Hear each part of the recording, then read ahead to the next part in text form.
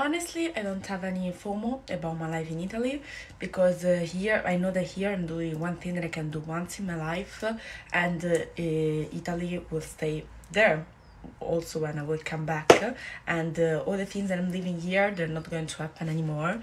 So I'm trying to enjoy here as much as possible. It doesn't mean that I'm not missing my friends, that I'm yeah, a little bit sad maybe when I see the stories without me because they're now living a life without me. So yeah, I mean, but I'm also living a life without them, and it doesn't mean that I don't love them anymore. So the thing would be like the same for them. They like me even though I'm here, and they support me a lot to stay here, and I'm so happy to have them in Italy.